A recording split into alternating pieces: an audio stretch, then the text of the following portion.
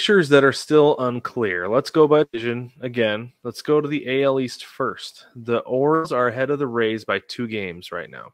A bit of a tail of the tape between the Orioles and the Rays right now.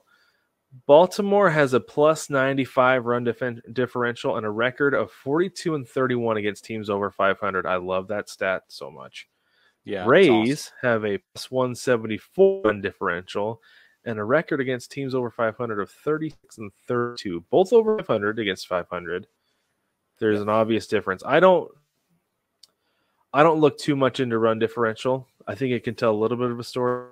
At the same time, like, if the games you lose big, but you're winning a bunch of close games and you're winning more games than you're losing, right? Yeah. It's an interesting picture. It's an interesting story, but it only tells a little bit of it. But it's texture. I would say it's just texture on the story. There you go. Yeah, I like that.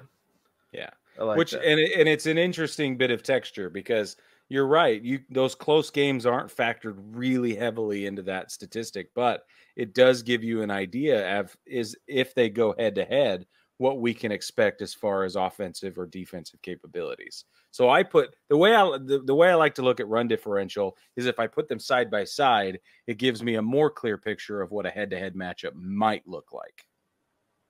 There you go. Yeah, because you look at the Rays, especially early in the season, offensive power, really good pitching. They're going to have a high run differential, like a high positive.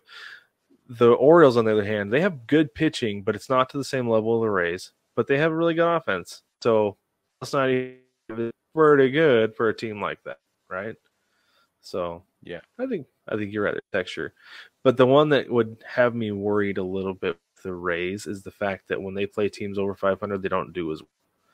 Right? They're only 4 games over 5 against 500, and the Orioles, on the other hand, are like they win those games. They do. They play up to their competition, they win them, and that I think would be the difference. I don't know what these teams look like head to head at the end of the season here, but I would put the Orioles above the Rays for that reason. Yep, I would too. I totally agree. But the Rays have a tremendous offensive capability. Like they could blow up for 15 any given day. Yeah, if they get just uncorked for just 1 minute, you're going to have a problem. And there are only a couple of teams in the league that have a run differential that high. There just are. Right. Yeah. We'll talk about those, but it's not a long list. Yeah. All right, should we move on to the AL West? Yes, please. Okay, the Mariners, my Mariners, are currently going into Monday, 1 game ahead of the Rangers and the Astros. Both the Rangers and the Astros won by now. The Mariners are winning right now, so there's that going for us, which is nice. Nice. And then the Angels are the third place team, and they are 11.5 back of the Mariners. They've kind of spiraled of late. But anyway, the Mariners currently have a plus 102 run differential, which blows my mind that it's even that high right now. But I'd say fun difference through the roof days. Yeah, that trident is everything. It is. So here's that's fun, though, is that none of these teams have a record above 500 against 500. Right? So Texas' run differential is sky high, plus 172, because they were off early. Yeah. And then Houston is plus 88. Okay, so let's look at the record over 500. This is crazy to me. The Mariners are 32-33. That's the best of the bunch. The Rangers are 32-34, and the Astros are 32-38.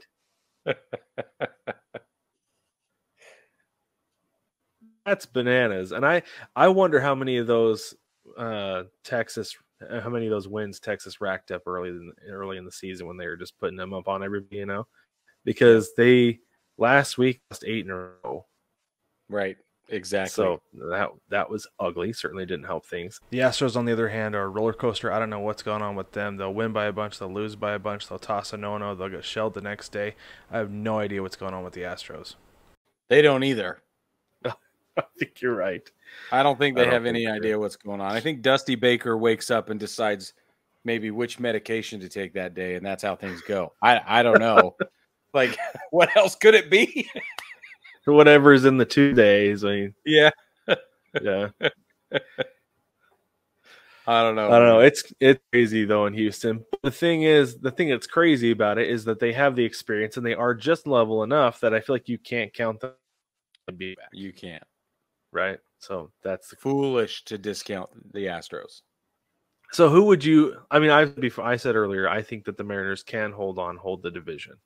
Right. The schedule is favorable enough the rest of the way, and if they have just enough, I believe in momentum. If they have enough momentum going into those last 3 series, 2 against Texas, 1 against Houston, that I think they could hold on and win it. Who do you think takes the West? Texas. You still have Texas I'm win that still division. gonna hold on to Texas. Okay. All right, let's go to the NL Central. The Okay. Brewers are Cubs by 4 games. The Reds are 6 games back. Possible, not probable. Milwaukee's run differential is just plus 19, but they are 37-36 against teams of 500. Cubs are plus 79 run differential and have a 29-36 record against teams over 500. But the difference with Cubs, the Brewers have been pretty level most of the season. The difference with the Cubs is they seem turned it on since the trade deadline. And did you hear about this break with Dansby, what he said to the front office before the trade deadline? What he said. So the Cubs wanted to sell, right? Yeah. The Cubs were planning on selling. So he went to the front office and said, I read this on the Score weeks ago. And he said, look, I understand wanting to sell, right? You want to get rid of guys and you want to bring in prospects and build for the future. If you want to win next year, though, if you want to establish a winning culture here next year, you cannot sell this year because you cannot flip the switch and establish a winning culture next year. If you want to win next year, establish the winning culture this year and carry it into next year.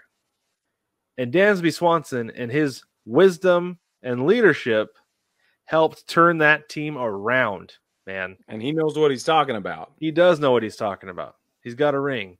And that was absolutely fantastic. And it clicked with me that was Kyle Seager's frustration all those years in Seattle. It was like, you can't flip the switch winning culture. You've got to establish it and build it year on year. And man, the Cubs are looking like they could run at the division. I don't know if they will. Yeah. But they certainly could. They could. 4 games is not insurmountable. No, absolutely not. The Brewers have a bad week. The Cubs have a good week. They've got a lead. Yeah. It's as simple as that. It's literally the way the cookies crumble. Like it's not going to come. It's so close that it might not even come down to like data or any sort of analytics capabilities. It might just come down to I didn't feel good today, and now it's over. Right. I mean, seriously, you're not wrong. Yeah, I think it could. So that's going to be a really fun race to pay attention to in the rest of the way through, and keep an eye on the Reds too. I don't think they're out of it. I don't know if it's necessarily something they can catch, just because they have not been as good lately, right? Like they had a full rookie infield. I know. I loved it though. Like freshman football players over at the varsity and Otani. Yeah. We'll see if he's I loved real. it. Yes, I love it too. And Noelvi Marte, I'm so excited that he's there because he's in the Seattle system for a long time. And I love that he's at the big level now. Good for him. Very excited. Well, and Ellie De La Cruz has been in the league for like 7 minutes, and he's already in the running for Rookie of the Year. And he's, I mean, he's the most electric. As much as anybody else is in the National League. Yeah, I texted you the other day about Corbin Carroll's minus 3,500 to win the Rookie of the Year. Yeah. I should have put money in when I was called it in March when he got called up. Yeah. When we talked about that deal, we should have put money on him right then and there, just to win it. But man, So, but no, for real though, I think if Elliot De Cruz had been up all year, it'd be a lot closer. I definitely agree with that. So yeah. Okay, so who spoils whom and how, Brig? And how? And how? I think I'm gonna go with a hot take here and say the Cubs catch the Brew Crew. You know what? I think you're right. They're playing well right now. The Cubbies are.